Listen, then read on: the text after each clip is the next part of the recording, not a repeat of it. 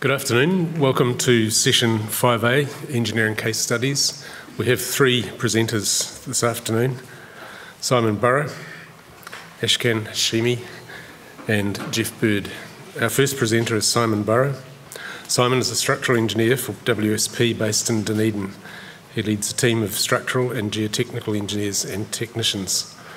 Previously based in Wellington for 13 years when he worked for Clendon, Burns and Park, Simon was the founding chair of the Otago Structural Group for SESOC. Simon. Thank you, John.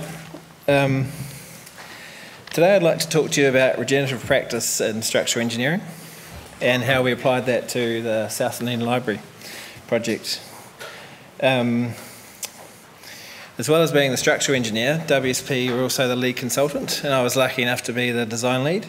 So we had the architect as our sub-consultant, which is an interesting dynamic that I can highly recommend. I think they were quite cognizant that they had to approve their invoice every month.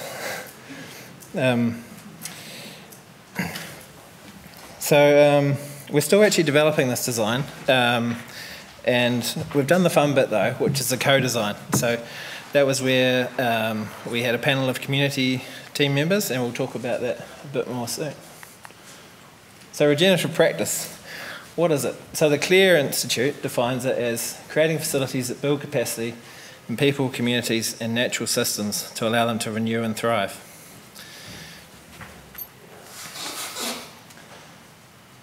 So to do this, they have 5 guiding principles, working in wholes, not parts. I think we've all been shoved into our structural engineering box before, but we know that projects go much better when we work collaboratively with a team. It's also about being of service. There's a level of humility there as well. Account for uniqueness. So every project is different, as we know. From separate to aligned with nature. This is an interesting one. We try and force nature to do what we want sometimes. And from problems to potential, which all engineers love.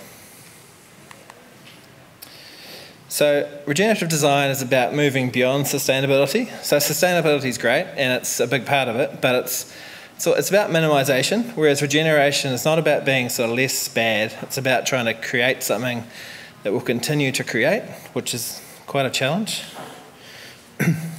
It's a way of thinking, so it's not always about repurposing an old facility into something fantastic, although it can be. In this case, we've actually got a new build project.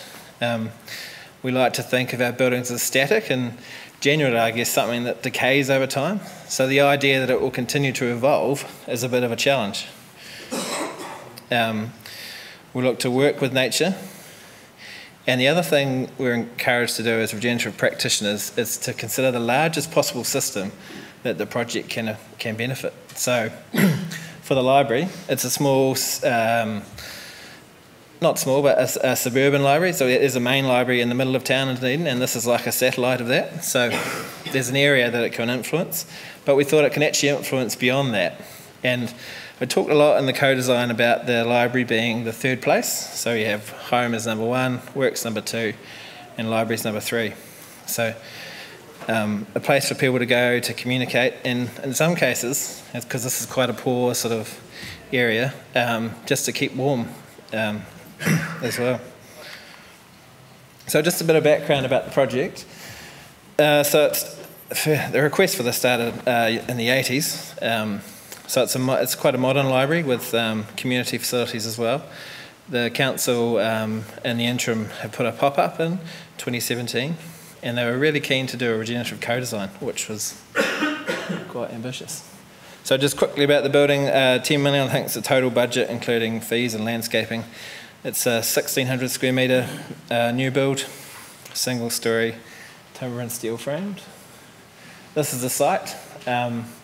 It's largely on the footprint of an existing building, and we'll get into why that is in a bit later on. And these are the existing buildings. I think the architect said to the client, where does the bulldozer come in, when we first looked at these? But the client's initial idea was to actually keep these and repurpose them into a library, which was... So we went down a track of trying to make a concept work, and we did have something, but the issue was this is about almost 3,000 square metres, so quite a bit more than they actually needed, and there was a lot of retrofit work required too. to do that. So it was actually cheaper to build a smaller new build. And you can see some of the challenges we have with the existing. It's got 13 different roofs. In the middle here, 5, 6 and 9, we called Shantytown, because some of those are just corrugated iron on rafters. And yeah, there's a mixture of different structures there. We've got 6 different structures of different ages, all not quite as strong as we'd like them for earthquake purposes.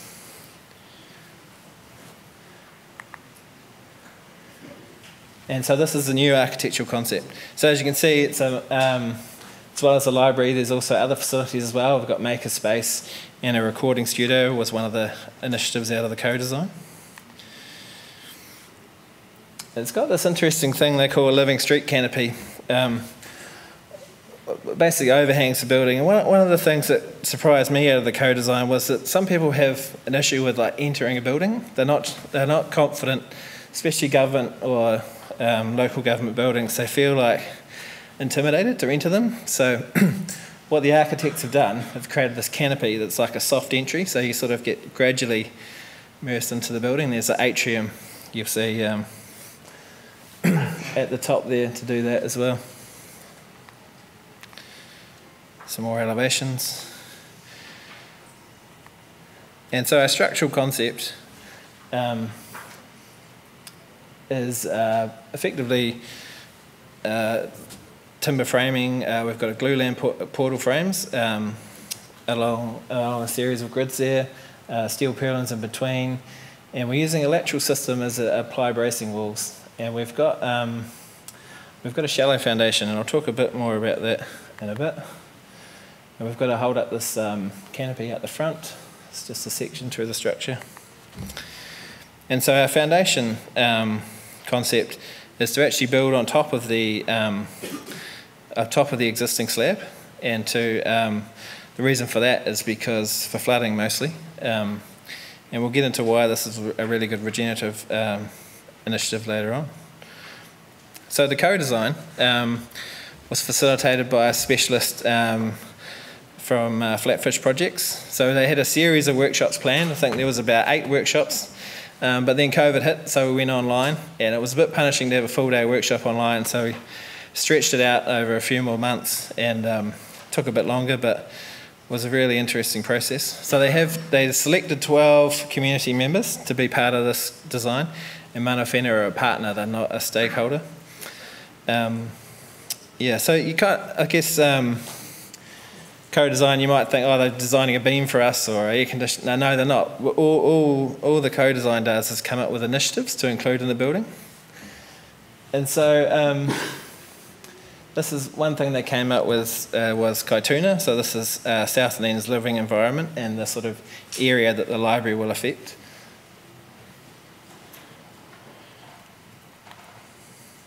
And a big theme that came through from the co-design is the community were really affected by the 2015 flooding in South Dunedin not that long ago. And this is a street actually that the library's on, so cleaning up. So as I said, like there were key initiatives that the co-design group came up with.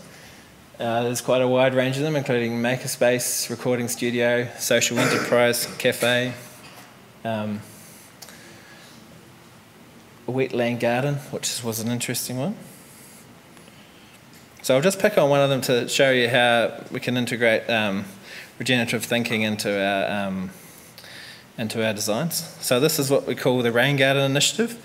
So it initially started off as a green roof on top of the building, but for foundation reasons and additional seismic weight that we didn't really want, it was going to be quite expensive.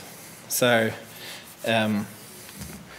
this is where it was good to be involved in the co-design process, and we got to influence the thinking a bit.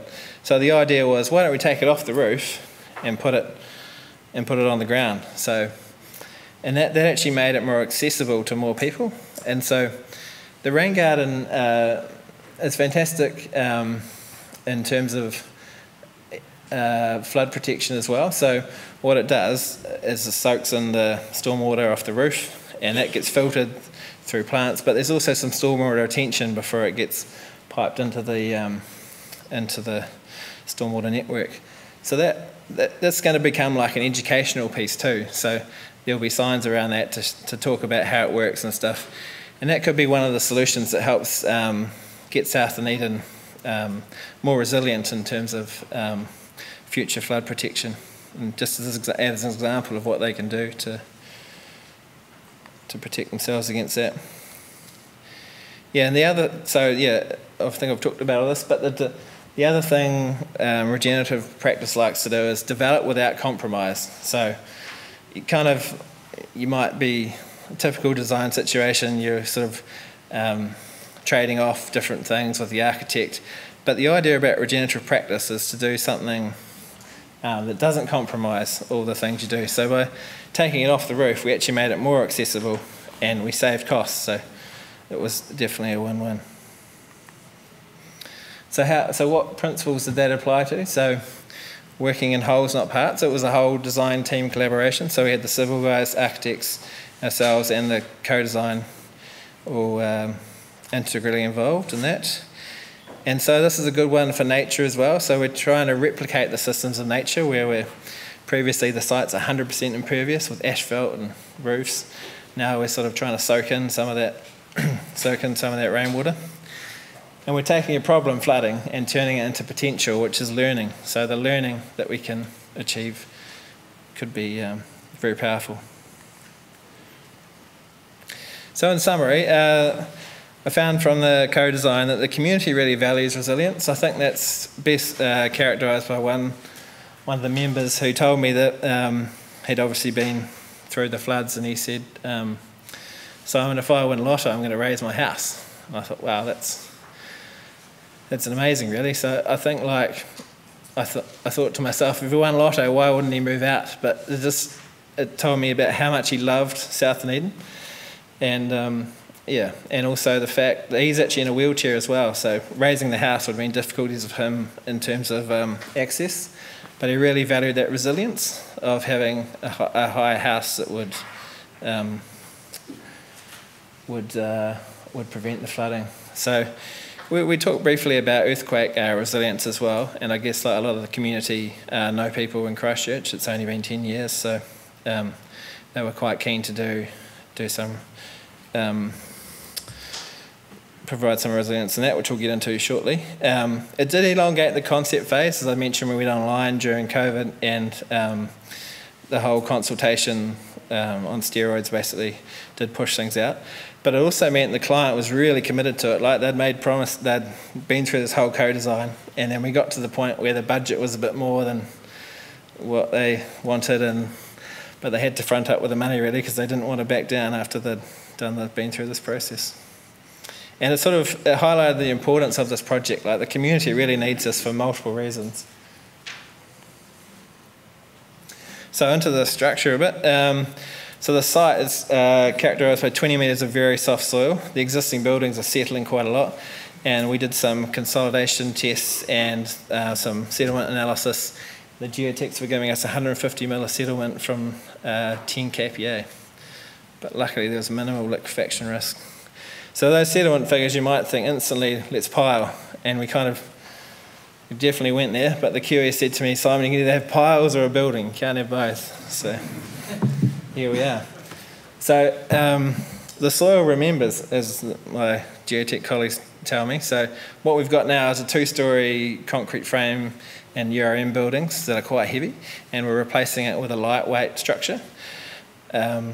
But those loads are at different points, so what we're going to do is spread our new loads out to those points with our raft, which will hopefully help us with any irregular rebound as well. And by not ripping up the existing slab, we're also getting another structural layer that we can use to spread the load as well. So yeah, so as I said, like ground beam grillage, we're using polystyrene to reduce the weight, and the buildings have been there, I think it's actually 70 to 100 years. But just to confirm they've stopped, we're doing settlement monitoring as well of the existing columns. So this is an example of something they call in regenerative practice of tunnelling through the cost barrier. So, as you can see on the graph, you can make improvements, and we're optimising our piling foundations, but the real step change in behaviour comes from switching to a lightweight raft. And how do we do that? I guess we've driven down the weight of the structure so that we can get away from the piles. The architect's really keen on some precast panels. We said, sorry, fire engineer wanted some block work for fire rating. We've had to come up with a lightweight solution. All that, yeah, and that's allowed us to make a massive saving in terms of foundations. The other thing we've done is, and the raft foundation allows, is some column flexibility. So the frames, they're not actually part of the lateral system, and they can't span the whole way either. So we've got props in there to break that up. But the beauty of it is we can shift those props, and this is a good regenerative initiative because it allows the facility to change and evolve over time. So future alterations are more easily enabled. So to do that, as I mentioned, we've got a separate lateral system. Yeah, so you can see the crosses, which are the SHS columns, and they can be moved along the foundation lines. And another piece that fits well with regenerative practice is solar panels. So they obviously create electricity over time. And so the simple thing was just to allow for a little bit more weight, and that was took care of that from a structural perspective. They're not actually going to install these straight away. They're going to wait until 2030. The council has a carbon zero 2030 goal, so this fits nicely with that, and also hopefully allows technology to evolve in the solar panels so we can get a better system up there. Yeah, so briefly on resilience, we talked about the flood protection and sort of raising the slab to get that. In terms of seismic resilience, we've kept it pretty simple, effectively by just lengthening the serviceability period. So we've got a low ductility structure, mu equals 1.25, ply shear walls, and we've capacity designed them so they'll have basically effectively, they could be ductile if we need them, but it's also a relatively stiff system, so I think that's really important when it comes to resilience. It's not just about the structure, it's about protecting everything else. The other thing too is we're looking for quality material selection. So I think it was talked about yesterday about how the 50-year design life is pretty arbitrary, and ideally we want this building to last for longer than that. I'll never forget when I was a graduate going to an opening of a building that we'd designed, and the owner stood up and said, "Oh, this building's going to last for 100 years." I thought, "Oh, hang on a sec, we've only designed it for 50. So, yeah. So what have I learnt about this? So regenerative design gives us the opportunity to collaborate with other disciplines. So it's hard for us as structural engineers on our own to influence a lot of these things, but we can, by helping others with like just little things like a little bit more weight for those solar panels, or the foundation design or the column flexibility, we can enable other things to happen. And I found it really awesome to be involved up front, to understand the why of the structure, why it's so important to the community, and why things are done. I think often sometimes we come in late in the piece in the project and we're playing catch up. Why do we do this? Why is that design decision being made? But yeah, getting everyone on board in a team environment is really fantastic. And I think structural engineers have got a lot of value to add in this space as well. So we can help with like bigger picture decisions. And it's a mindset rather than a prescribed system. So initially when we started this training, we did like an 8-week course with the Clear Institute in parallel with the project, and I found it quite challenging. But the lead said to me, "Simon, if you're feeling challenged, it actually means you're open to more learning." So, okay, that's fair, cool. So after that, I found it a little bit easier because this is something that's definitely not ETABS or Excel. Yeah, so that's about all. Did we have any questions?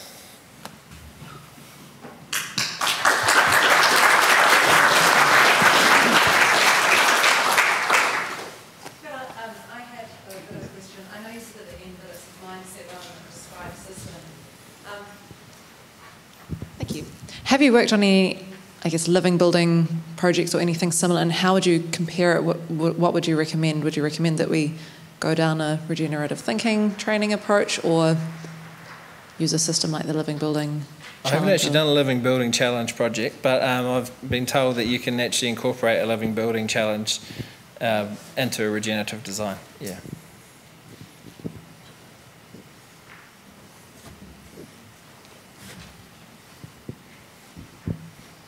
Thank you, Simon. It's starting to speak like an architect, which is good. Being a lead consultant on a job like this, what are the challenges you find? Challenges? Getting the architect to deliver on time. So, yeah, it's interesting when the shoe's on the other foot, isn't it? But yeah, it is like, I guess that's the nature of a large company as well. We can't blame the geotech engineer; they're in our team. Can't blame the architect; they're our sub-consultant. So it's we're all in one team, and I think that's really good. I've found it really good actually. Yeah.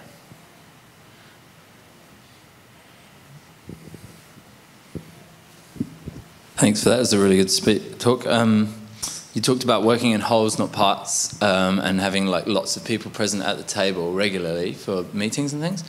How does that actually play out in terms of, can it be very time-consuming and frustrating at times when you're wanting everyone to be able to hear and have their piece, but at times you want to be getting on with your own individual part of the project? Has that been a challenge? Yeah, no, that was definitely a challenge.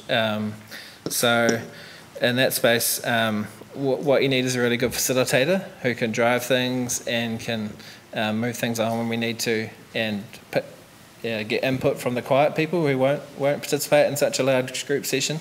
And the other thing too, we're drawing a line under the co-design, so then we're back into like normal, developed, detailed construction. Yeah, once we get to, well that's the point we're at now, effectively. So like a co-design for the concept stage? Yep. Yeah, concept and start a preliminary, yeah. Last question, please.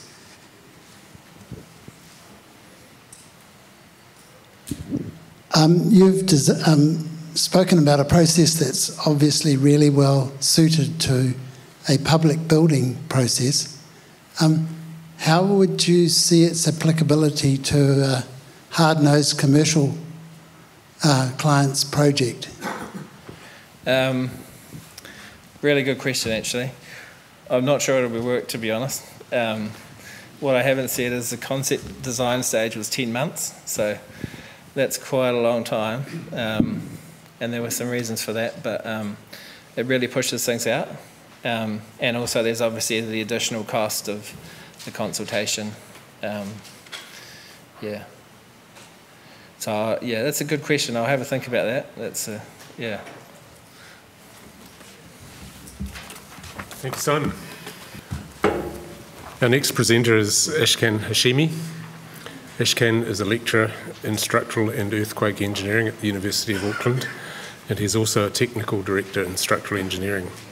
He has more than 10 years working experience as a structural engineer and is interested in innovation, low damage design and practice-focused research. Please welcome Ashkan.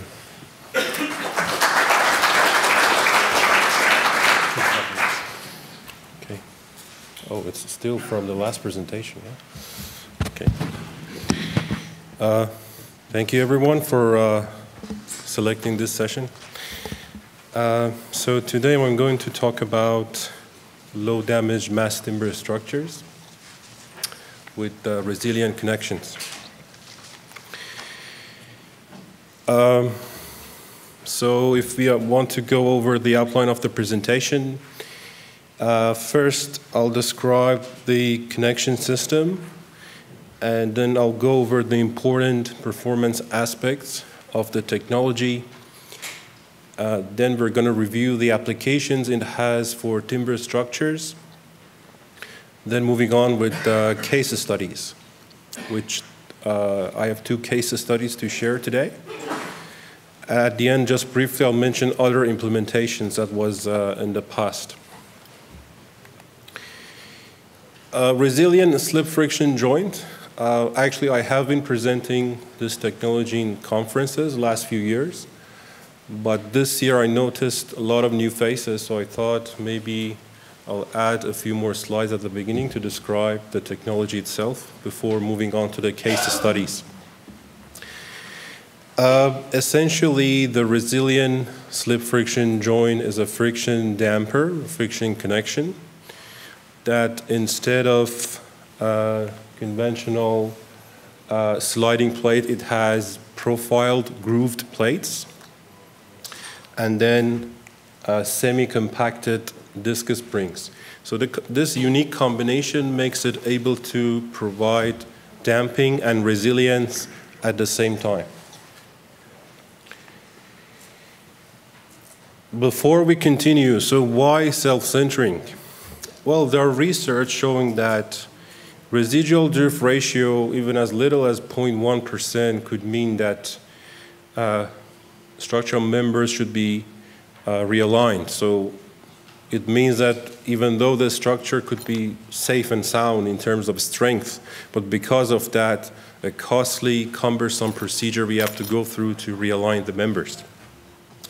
And if it's beyond 0.5%, demolishing would be more economical than repairing. And this is based on a study done in Japan after Kobe earthquake.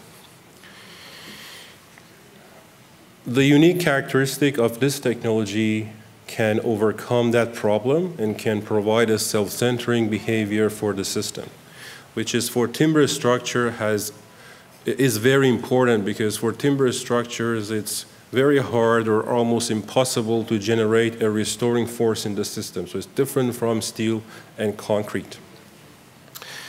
With this technology, the clamping bolts are only in tension. So there will be no shear failure in the bolts. And then the cap plates, or the black ones, wouldn't jump to the next ridge. They're designed that way. And then at the maximum design capacity of the device, the discus springs are fully compressed. It can work in tension and compression with the same characteristic.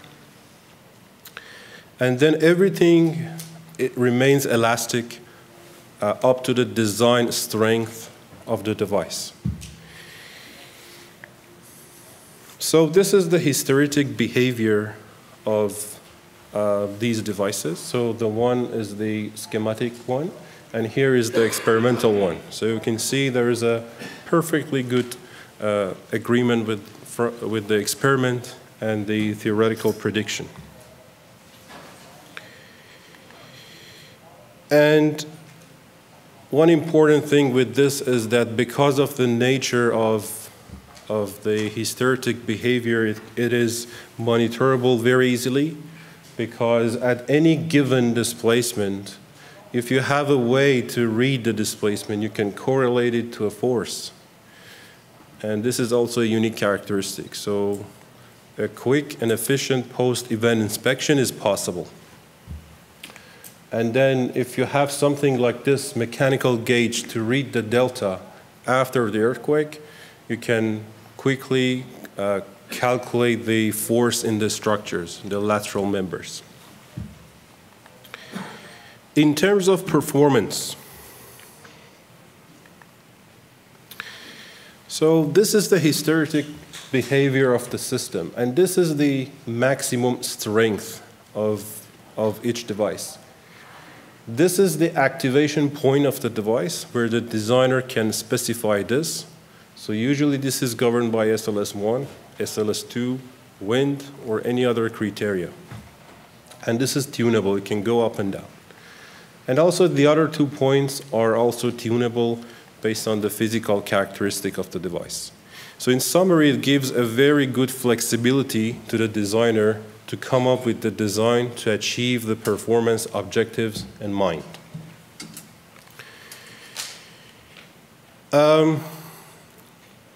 we have been receiving questions about high-speed, high-cycle performance of the devices. So we've done research and testing to show what will happen in high-speed, high-cycle. So this test was done 2 years ago at the University of Auckland Transport Lab, where there is a dynamic testing machine. And these are the results. So the one on the top left is the quasi-static or pseudo-dynamic testing results.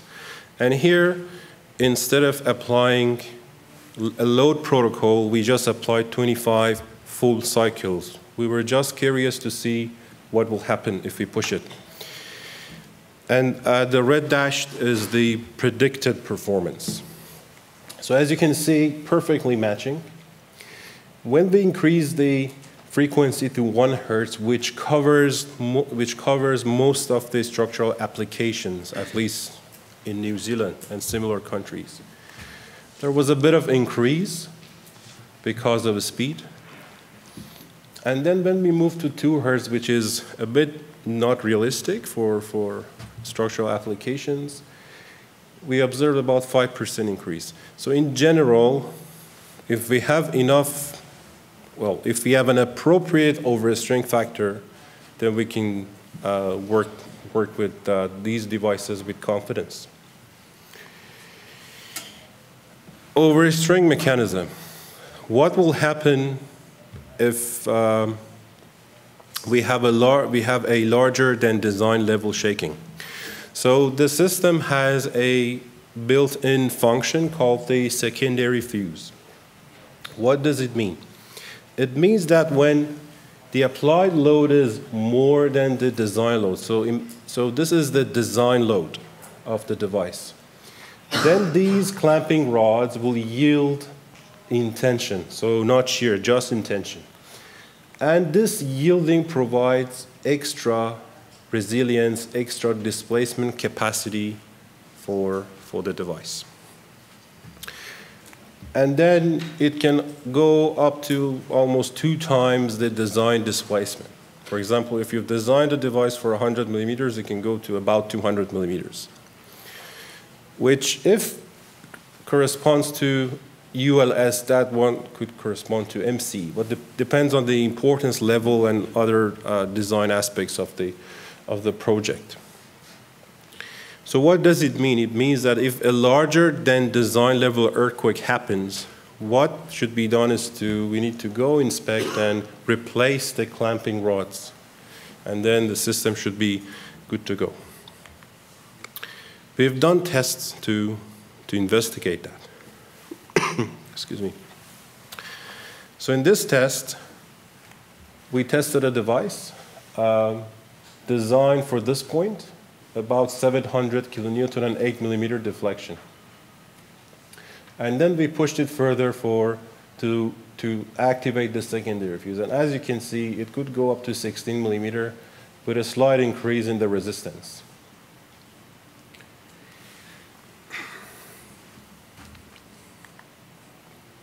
So the idea here is to move from traditional, well, not traditional, but conventional damage ductility that we are all familiar with it, to a damage-free ductility system, which is very important for timber, because in timber, it's not easy to have this nice strain hardening in the system.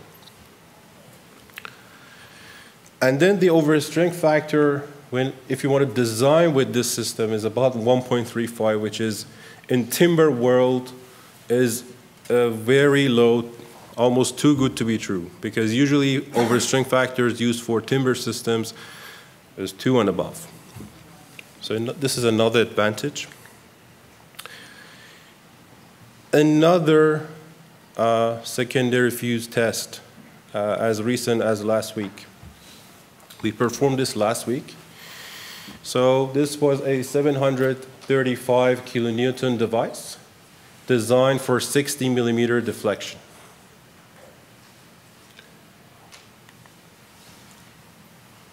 So this point was the point that we designed the system based on, okay? Well, the designer did it actually. So this part is basically the design value of the which it could be your ULS or it could be something else in your mind. So that the question mark here shows that, okay, it could be your ULS, it could be half of your ULS or whatever, it depends on your design philosophy. Then we continue testing, and as you can see, the 60 millimeter deflection provided by the design level deflection of the device, it could go to about 100 millimeters without any damage, just yielding of the clamping rods. And one may ask, okay, what will happen if we push it further? So it doesn't fail at this point, it can go a bit further before it fails. So it will provide resiliency beyond MC, which probably at that point, something else would have failed in the building.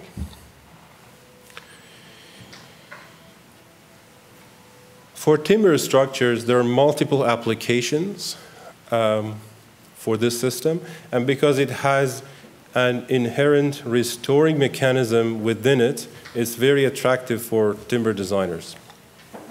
It can be used for walls, LVL or CLT walls. It can be used as hold downs to form a rocking wall system without the need for any post-tensioning cable or any post-tensioning mechanism. We've tested this a few years back for the first project that was the new Nelson Airport terminal. So we've performed in-plane testing on the left and then out-of-plane testing on the right. And note that for out-of-plane, there is a swivel bearing, spherical bearing at the bottom that provides out-of-plane compatibility, something that some engineers usually forget about it. So we need to think 3D if we are aiming for a low damage system.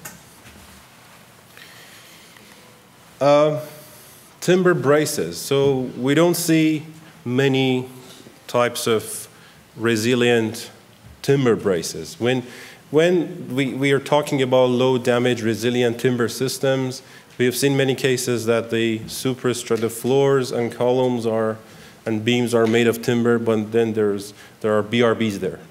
So one of the few systems that can provide a timber brace, a resilient timber brace, is this one. So for this one, there are devices attached to the end of the brace. So usually this is the glue lamp used for the brace body. And there are telescopic tubes at the center to provide resistance against buckling. So concept inspired by BRBs, but a bit different.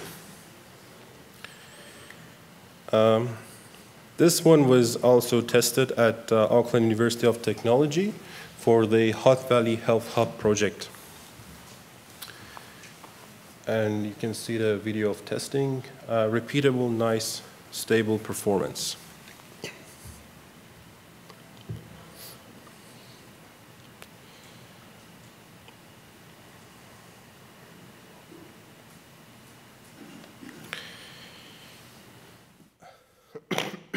Excuse me. Okay, now let's move on to the case studies. So the two case studies I'm going to present today are from overseas, Canada, Vancouver, Canada, that this solution was used for those projects. So firstly is the Fast ANEP head office building. This is a CLT building, cross-laminated timber building, CLT floors and CLT walls, and some columns as well. So Fast ANEP is a company well known for its specialty in timber design, and they wanted to design a, so in Canada they call it Damage-Avoidance. Damage-Avoidance headquarter for themselves, which it's the offices there. They also have a research lab there. So the concept they used was CLT walls. So they used continuous balloon type CLT walls, and then the RSFJ units at the bottom, as hold downs and as some sort of shear key mechanism. For this one, the range, the capacity of the devices was in the range of, excuse me, 700 kilonewton and 15 millimeter displacement. And then these were connected to the CLT using knife plates and dowels. This connection was capacity designed to 2,000 kilonewton almost, to make sure that all the ductility comes from the devices. Detailing used for knife plates used and dowels.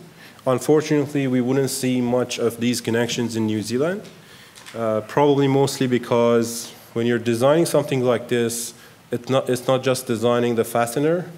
All the brittle failure modes of the timber connection should be calculated and catered for. So I hope we can see more like this in New Zealand soon. In terms of analysis and design,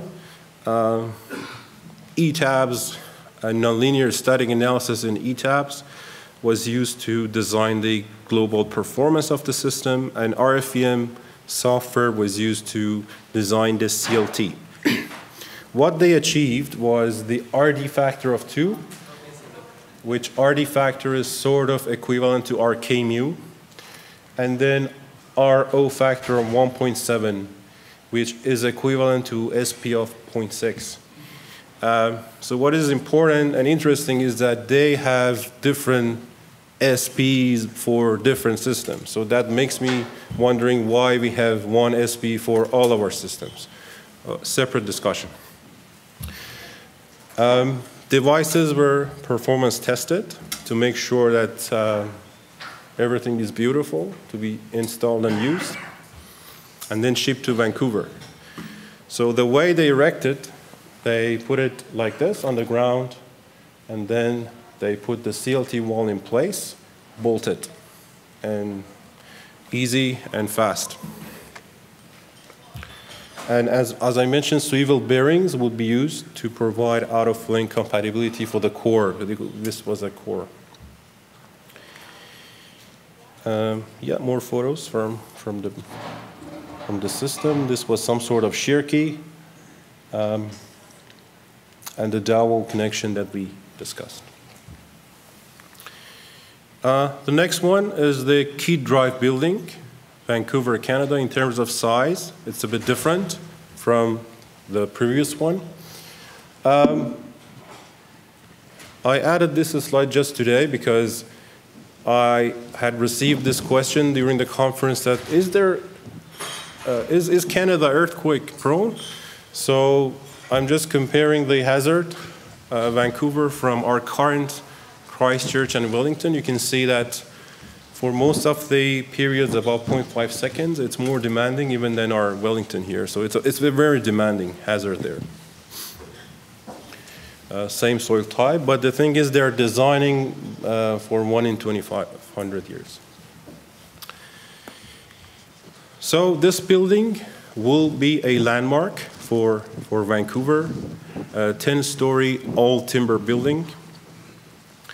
Architecturally speaking, it has a famous architect, and it has a famous architectural form. In terms of structure, in one direction it has timber braces in the longitudinal direction. In the transverse direction is a dual system. It has timber braces, and it also has rocking CLT walls.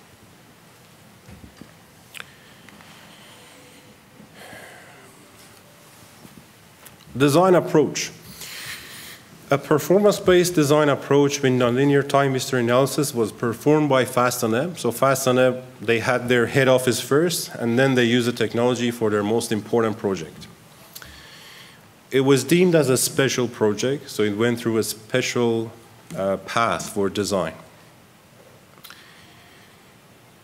And a New Zealand solution was used. This is the tallest all-timber building in a seismically active region. The design process was collaborative between 4 parties: Tectonus, the New Zealand party, Fastaneb, and the 2 peer reviewers. So still has 2 peer reviewers. One peer reviewer, Osenko, dedicated for the analysis, earthquake records, scaling, time history results, damping model, method of analysis, and so on and so forth. The second peer reviewer, RJC, was dedicated for design, detailing, and performance. So Osenko and RJC they have same tier as WSP in Canada, which is I think is the largest in Canada. So all important companies. How they did the design, they picked 15 records and scaled it. Out of those 15, they picked 5 worst ones, and they averaged the 5 worst. This is totally different from what we're doing in New Zealand. Again, separate discussion. They kept the inter-story drifts under 1% to achieve the damage avoidance performance they want. They achieved the RD factor of 3, a fully self-centering behavior. They've also performed MC analysis and made the conclusion that the overstring mechanism is adequate for MC. Detailing used for braces, similar to the head office. Knife plates with double type fasteners. For the walls, they use an interesting system.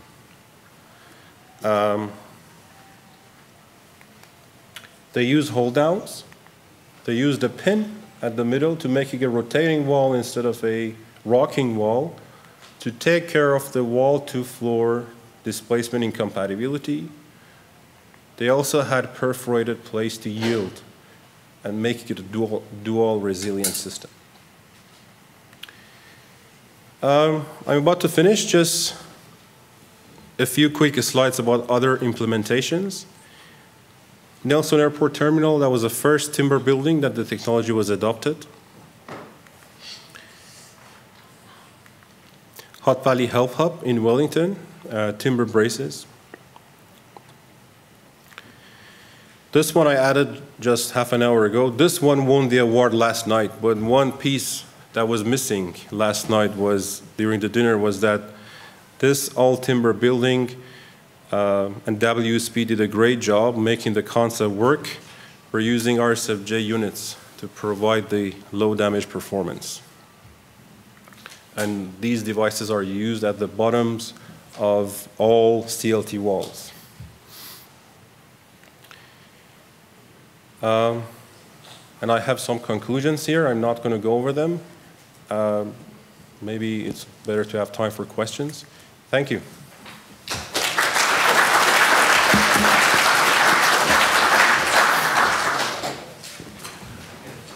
Our third speaker will be known well to many of you. Geoff Bird has been an active member of SESOC, serving on the management committee since 1994.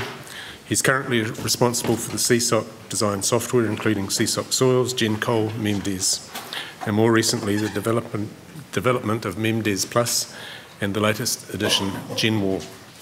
Geoff was the original developer of MEMDES in about 1998, and a year later the initiator and co-author of the SESOC Simplified Steel Design Guide. More recently, 2 SESOC design guides have been some years in the making, the timber pole retaining walls and the reinforced concrete cantilever retaining walls design guides are substantially complete, with these to be the underpinning technical basis for a revamped SESOC Soils module.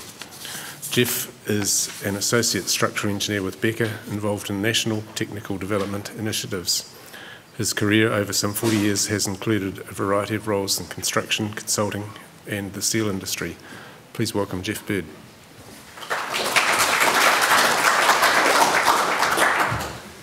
Thank you and good afternoon. Welcome to the SESOC software update. And just before commencing, I'd like to pay a couple of credits. First of all to BECA for their generosity in my time involved with SESOC activities. It is not insignificant. And also to the person on the right there, Alan McPherson, who, for those that have used the software support line, Alan's very responsive. He started off doing the maintenance side of things with the software, and then all the new developments, the MEMDES Plus, the GenWall, etc., have been Alan's work, overseen by me, and so on. So what do I want to talk about today? And I've probably set myself up for a failure a little bit, trying to bite off too much in one session, but I'll try and move fairly quickly through.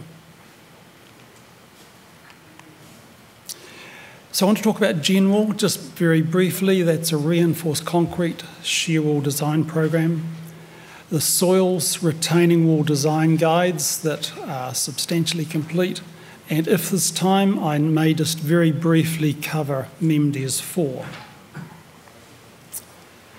So first of all, a little trip down memory lane, and this was sort of a little bit of a light bulb moment for me a few days ago. So some of these earlier dates are a bit approximate, but 1998, SESOC soils. 2004, BEMDES. 2007, basic BEMDES. GenCol, 2014. MEMDES, which I originally wrote when I was at New Zealand Steel / Steltec, we brought under the SESOC banner 2017. 2019, MEMDES Plus. 2020, GenWall. And around this time, we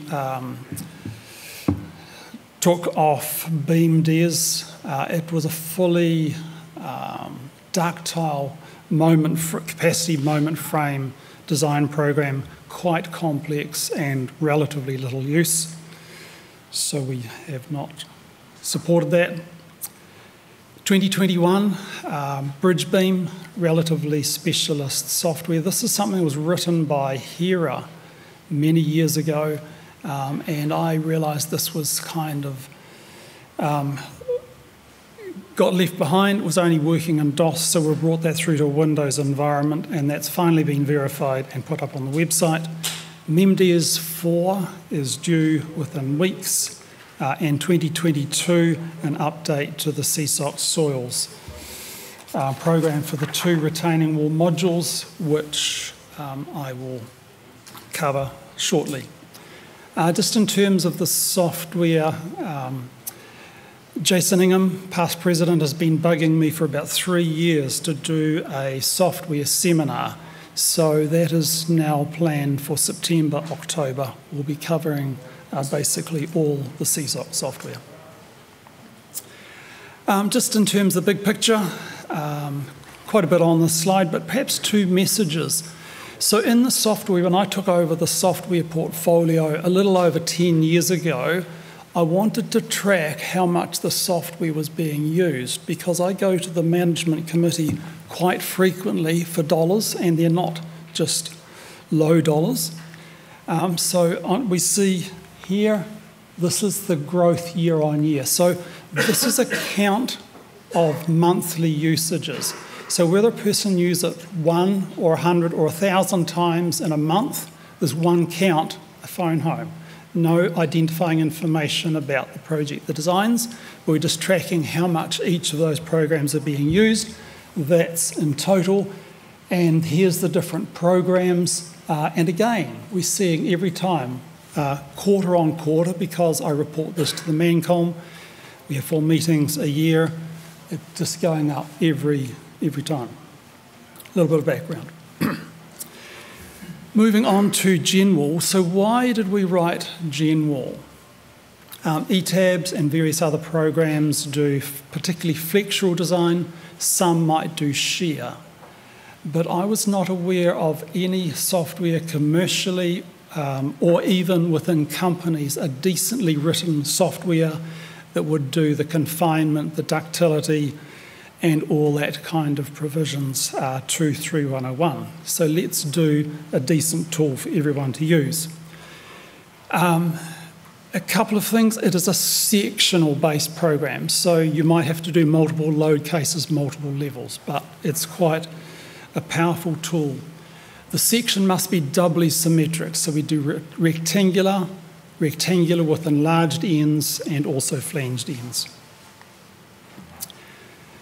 User interface, tried to get something that was simple yet intuitive, covering the vast majority of situations, but not trying to be all things to all people, with indicative graphics and versatility. So a couple of, in fact, 4 screenshots. This one is on the reinforcement page and with an enlarged end wall.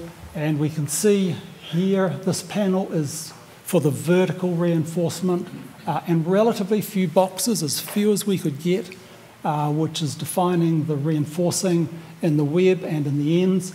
And here's the horizontal reinforcement, and you can say every pair, every 2, 3 or 4 pairs, and so on. A similar view, but again, with this time with a flanged wall and slightly different input parameters. We're looking at the first of the output screens here, and this is what we've called results. So this is the summary and the green check boxes of all the key points to be checked. And this panel at the bottom is particularly showing the compression zone A and C on the end there. Moving on to the output tab, which is also results, but this is showing the detailed calculations, and just like any software I'm involved with, MemDes Plus, etc., people have come to expect, I don't like black boxes. So basically every calculation it's doing there, it is all there. The equations, the references, the details. And in the bottom we have the strain diagram and the net force components.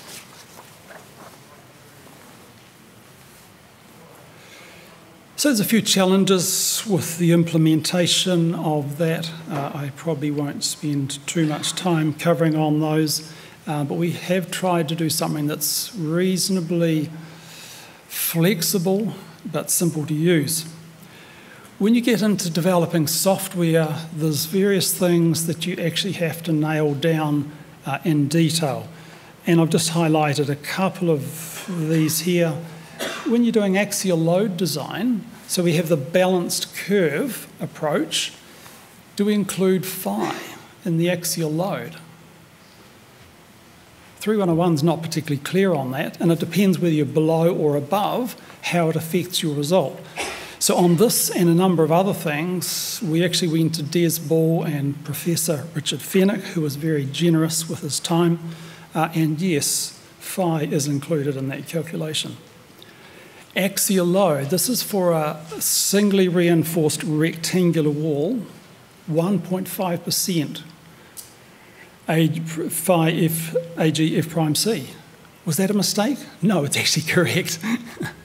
So there's various things. Moving on to the retaining walls design guides. So, as I mentioned, it was a little over 10 years that I inherited the software portfolio from Easley Forrest, who had written both the soils program and the 2 BEMDES programs. He had had a lot of liaison with Mick Pender. So what's the technical basis? B1 VM4. But as most of you know, B1 VM4 is a fairly light document, and there's certain assumptions and limitations and lots of gaps. Easley unfortunately didn't record a lot of those conversations with Mick, but even if he had, what's our technical basis? So it's a real challenge for us.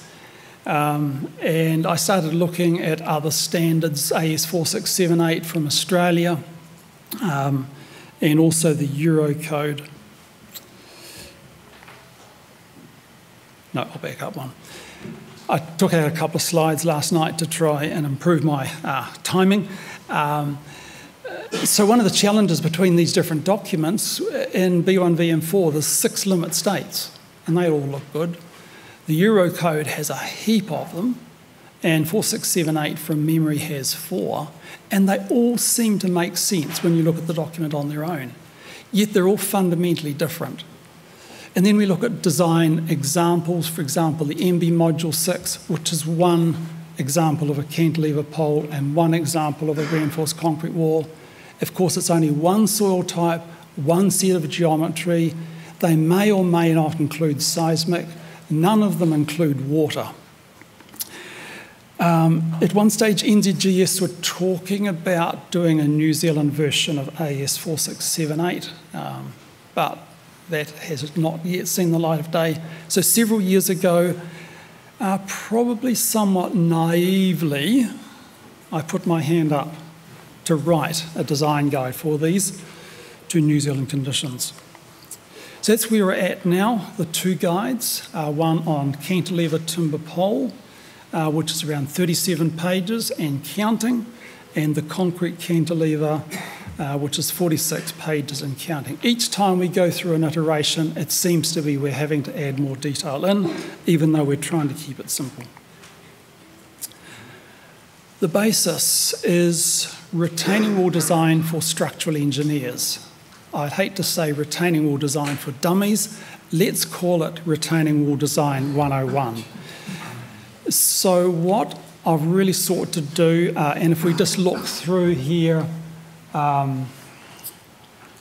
just starting at the high-level design basis, assumptions and limitations, failure modes, soil mechanics, and so on.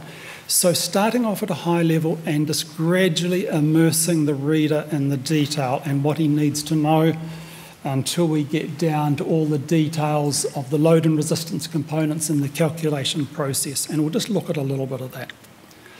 So it's written by structural engineers for structural engineers. But clearly we had to have geotech input. And I'm indebted to BECA. I've bugged a number of my colleagues at times, but especially John Wood, who has been very generous with his time. John is a retired engineer, but he's still actively working in some of the space, and his name will come up later. So John has been instrumental in helping us to put this together, and certainly to the calibre it is at the moment.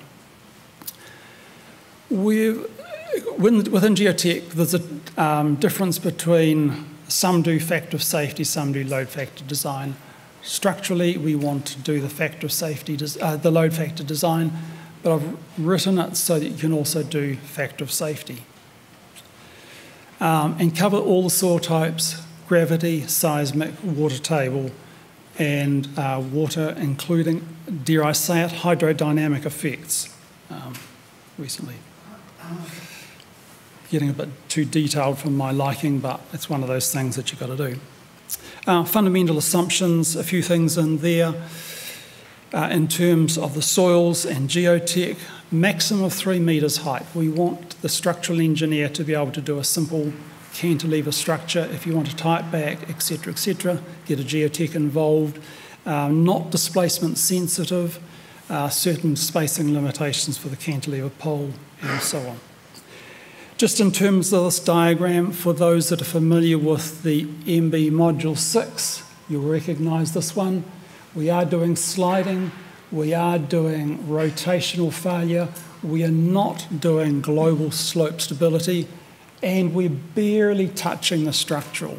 If you're a structural engineer, I hope you can design a reinforced concrete wall and a timber pole. If not, perhaps look at something else. Just high level a little bit more, categorisation of soil types. It's not good enough just to know cohesive or cohesionless. It depends on your loading. So for static and for dynamic, i.e. seismic, we handle the soils differently, particularly with cohesive. So we can see here we use this term drained and undrained.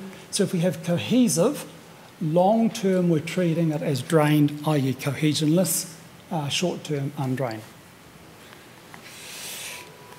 The other one, so we completed the cantilever timber pole about 18 months ago, and that had been through an NZGS review process. So then I started looking at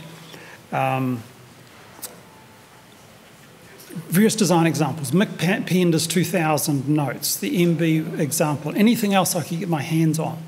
And getting a range of response, a range of outputs, particularly in terms of the load factor, the factor of safety design, and so on. So John Wood took this on board, and he researched a whole bunch of approaches, standards, outcomes, and we have come up with a SESOC recommended set of load factors and strength reduction factors for both documents. A couple of slides for each. Cantilever timber pole. What approach are we taking in terms of the pole design? Are we using continuous wall? Are we using BROMs or whatever? So we're using this approach here where the loads spread, and I'm talking about below ground level. Of course, we have 100% width above there. Below ground, we're taking up to 4D, and beyond that, we're using a reduced effective pressure width. And this is the soil mechanics where load blocks 1, 2, 3, and 4 are all the active load blocks, and 5 and 6 are the passive, and we have the blue for the water and so on. Reinforced concrete cantilever. We're using a virtual back of the wall approach, and of course your surcharge load and your soil loads and water, and then whether it has a key. Whoops, wrong way. Sorry. So for sliding, do we have a key or not? And we've managed to come up with a formulation that takes the advantage of a key being near the back versus the front. It does affect performance. For cohesion less, I think. And for flexure, for overturning, we have our various weights, and of course we have the soil-to-soil friction at that virtual back of wall. So there's been lots of challenges in there. If you have a very narrow heel at the back, what can you still take the virtual back of wall? We've had to deal with those kind of things. So that is now with NZGS for review. It is my intention to present the cantilever timber pole, even if it's still in draft, at that September-October seminar series. So since I've got 3 minutes left, I'm just going to take 1 minute to very quickly mention MEMDES V4. That is effectively complete. We're nearly complete with the verification. All these new softwares, we have done a serious verification program, typically with top PhDs out of University of Auckland, and spending not a few hours, days and weeks. So MEMDES V4, so what's that about? To date, you could only do locked-in library sections, and this was something that was asked of me early on. Can we take a grade 300 section and turn it into a grade 200 historical section or not? What? No, we couldn't, but we're now opening up that capability.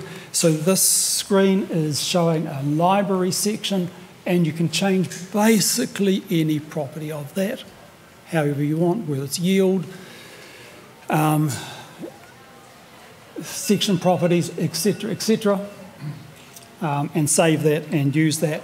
And similarly for a welded beam, separating from the New Zealand Steel Steltec type section, that now can be used pretty much with any international steel availability, imported steel, big projects, New Zealand International Convention Centre, etc. So that's just a very, very quick intro to that. MEMDES V4 should be out in the next few weeks.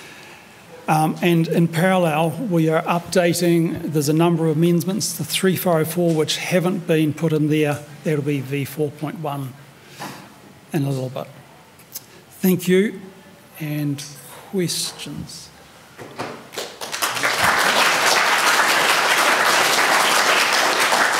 Sorry, I will make one comment that I didn't mention. We're designing these tools so they can be used in batch mode, automated mode. So you can create data sets. So it's not just an interactive tool. I actually did this with MEMDES before I left New Zealand Steel. They broke it within a few years of me leaving it, but it's back in there. So it's not only an interactive tool, you can actually use it in batch mode for automated processing too.